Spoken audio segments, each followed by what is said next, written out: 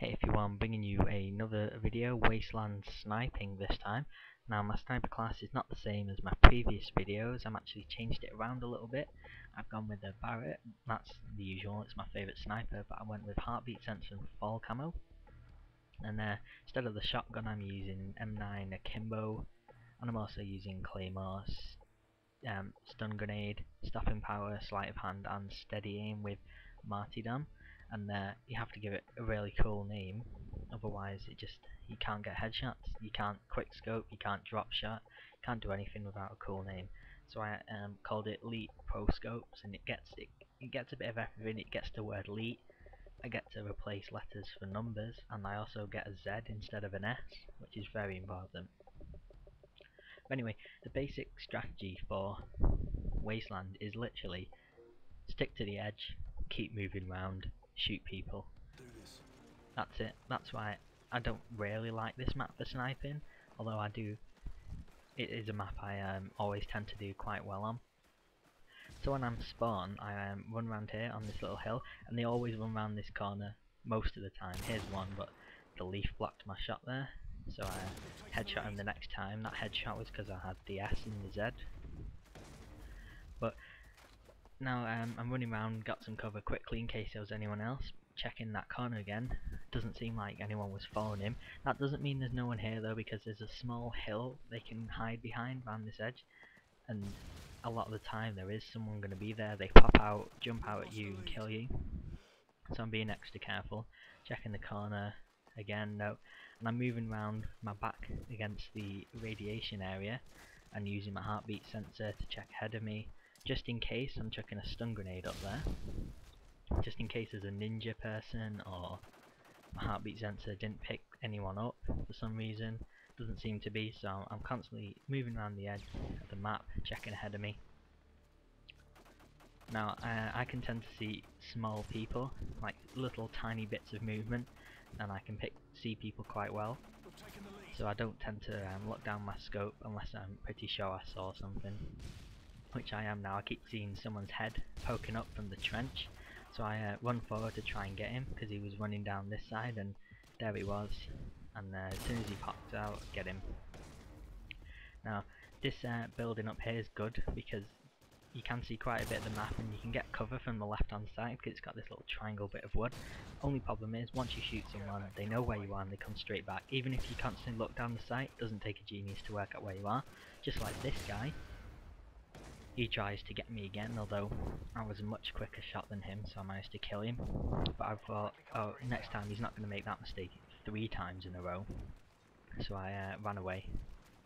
Keeping moving in my same direction around the map though, and I saw someone just twitch behind this tree, and then he makes a run for it, so I finish him off.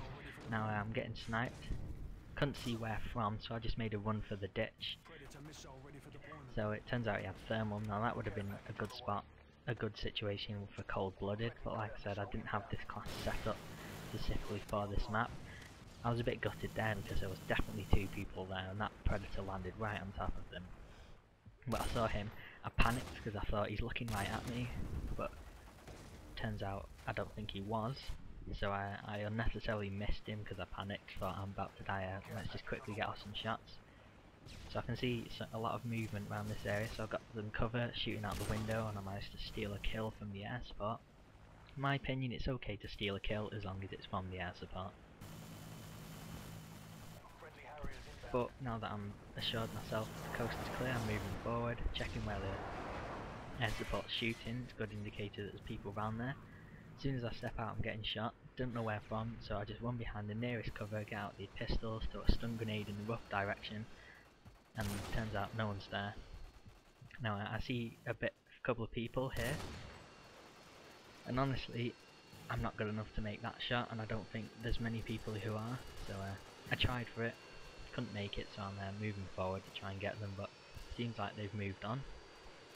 So in hopes to catch them again, I'm running forward, still keeping around the edge just in case there's someone around there, checking, but it seems like they've moved on, and all my teammates are around there, so they probably got caught in a crossfire.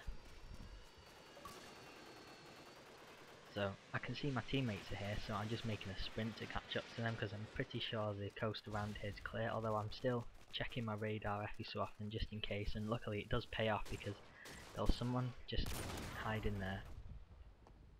So I knew my teammates were ahead of me and it's open ground, it's hard for anyone to hide in, so I made a sprint for it, but I was still being a little cautious, just checking every so often, and it paid off.